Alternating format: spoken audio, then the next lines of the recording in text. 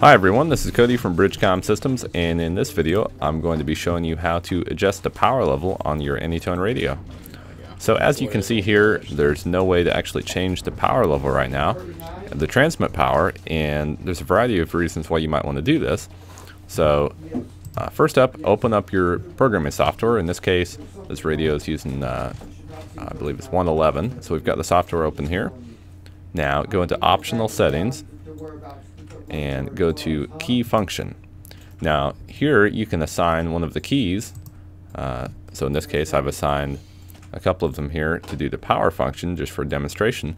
So the P1, that's going to be on the front, the PF3, that's that blue button on the top, and you can, there's a variety of different keys you can assign it to, but we're going to assign this P1 key to power.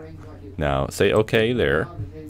Now when you're actually programming the radio, let's say you have this channel programmed in and you want to set the transmit power on that, you can just set that in the software. You don't actually have to do it afterwards. Then say OK. So you can program all your channels up with the correct power level that you want them set to, but if you want to be able to change it on the fly, you have to go in the optional settings. So after that's done, just turn the radio on, get it in the COM port. Okay, yeah, because those numbers don't mean anything, by the way. That's just an arbitrary number. But yeah, go into the manual and do it from the front panel, and then you can actually just fine tune it. There's somebody has the power away. There we go, it showed up. So then we're just going to write to the radio, and we don't need digital contact list for making this change. It needs to be down at 40 into the duplexer. You'll get about 30 out of it. There we go. So now we'll wait for the radio to power up.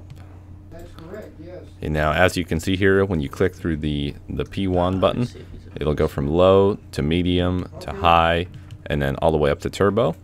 And you can assign any button out of those options that you like to do this. No matter what channel you're on, you can just change the power level that easy.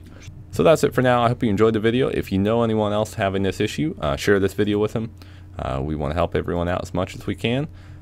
So don't forget to like us on Facebook, subscribe to our YouTube channel, hit that notification bell so you don't miss out on any new content. We're always making new content, and we want to keep helping you guys out. So that's it for now. This is Cody from BridgeCom Systems 7.3.